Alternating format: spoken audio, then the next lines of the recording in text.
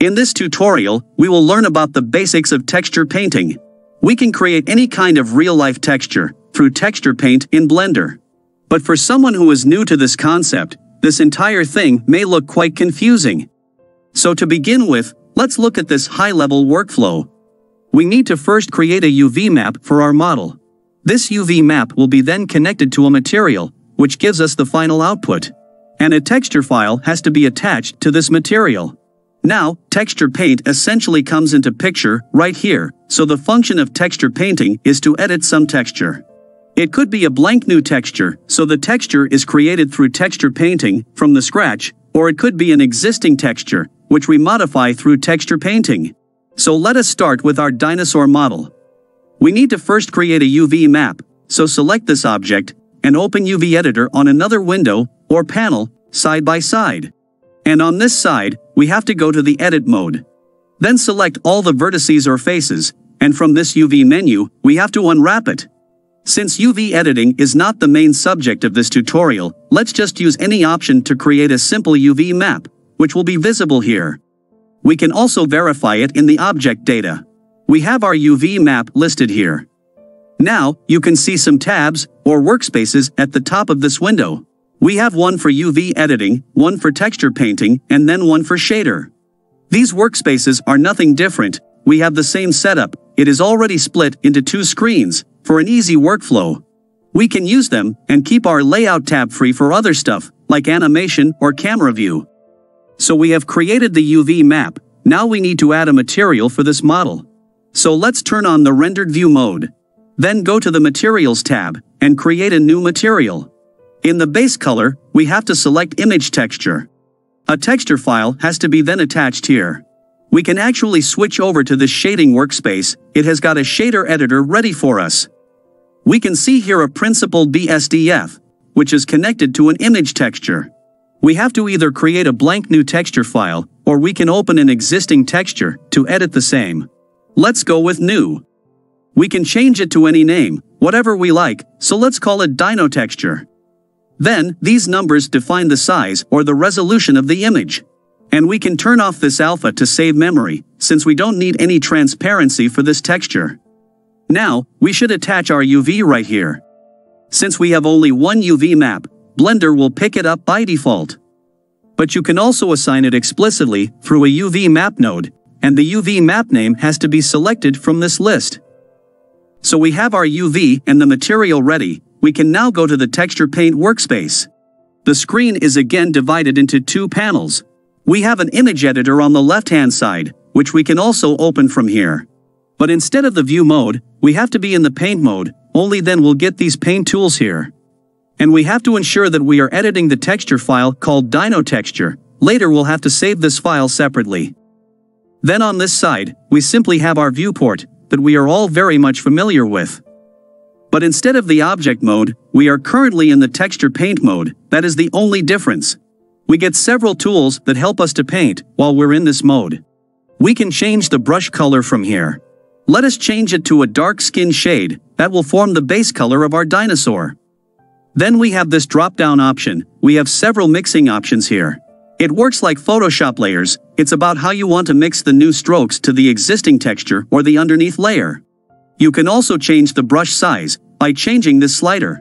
These options are also present here in the image editor.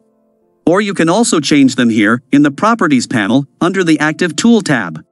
While your mouse is here, you can also press the F key and move your mouse in the right or in the left to quickly change the brush size. Then click once to accept the new brush size. Now you can start painting on your object like this. It's actually fun to see how you can color an entire three-dimensional object, much like Microsoft Paint. And as you paint here, the same will be also visible on this image viewer. The UV map is superimposed on our texture, it can help us paint with a higher precision, but you can also disable it from here.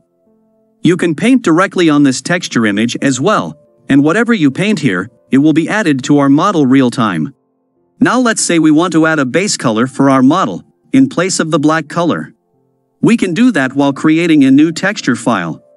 In this color field, we can specify our preferred color. But since we did not do that, we can now do that using this fill tool. We can see that the brush color has changed to white, so let us pick up the brown color with the eyedropper. Then undo the previous steps, and click once, to fill it with the selected color.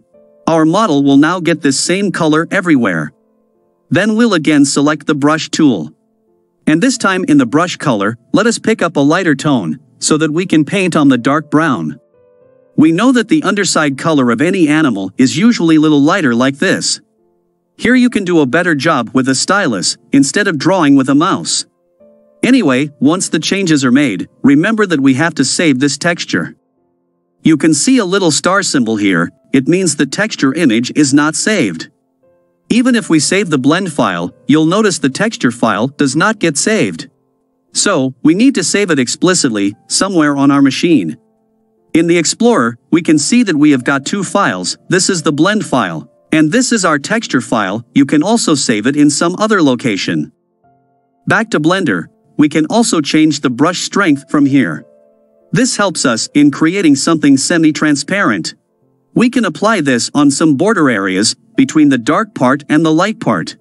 But painting is a very different kind of skill, and I am really bad in drawing, so we'll skip this and look at our result. Once the skin part is done, we have to create the eyes and the pupils for our dinosaur. So we'll pick up some off-white color and adjust the brush strength. In the next step, we need to also paint the teeth and the tongue. This is how it will look like after everything is done. We should ideally create a separate UV map and a separate texture for the tongue, but just for simplicity, we have created everything together in the same texture file. And remember that we have to save this texture irrespective of the blend file. This is not an awesome creation by any standard, we are just trying to learn the basics of texture paint. But we can still make it better by adding some shader nodes. A texture image may not be sufficient on its own, we need to often manipulate it further through a shader setup like this. Let us make some room here. And we'll bring some noise factor, so let's add a noise texture or maybe a Voronoi texture, that will drive the noise pattern. We can change this to smooth F1. Then we need to add several other nodes here. There is nothing specific about these nodes, it depends on your requirement and on your taste. Here we are simply mixing the Voronoi texture with our image texture, through a color mix node, with overlay function. Then it is mixed with a Musgrave texture through another overlay, and the final result goes to this base color. So the dinosaur will look like this. And for a better reflection of light from the skin, we can also customize the normal, using this bump node. So let's connect this to the height input of the bump, and then connect normal to normal. We are done with this and the final result is here. We can also check it in the Texture Paint tab. So as I said earlier, this cannot be an example of some great job in texture paint. We only covered the basics in this tutorial on how to create a natural texture through texture paint in Blender. With more time invested and more skill applied here, you can get a far better output. So I hope you like this tutorial. Thanks for watching, and don't forget to subscribe to this channel.